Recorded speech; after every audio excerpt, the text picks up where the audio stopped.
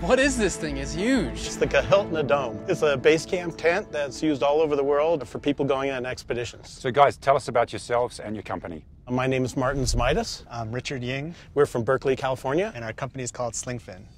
Slingfin makes outdoor equipment. It's mainly tents and packs.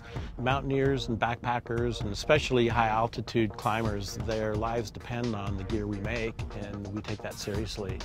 Long-term vision is to have a sustainable brand that creates only quality products.